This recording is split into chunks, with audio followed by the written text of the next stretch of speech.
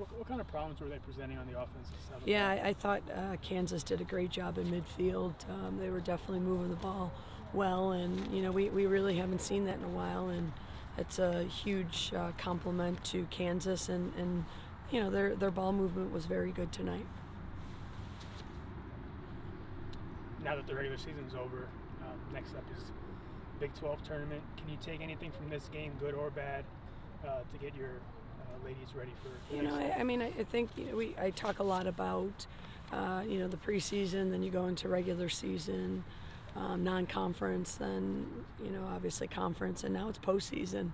So we hope that all our lessons have been learned. This one hurt tonight, and we definitely got to learn from it and move on, and definitely get a little bit more fire in our belly for what we got on Sunday.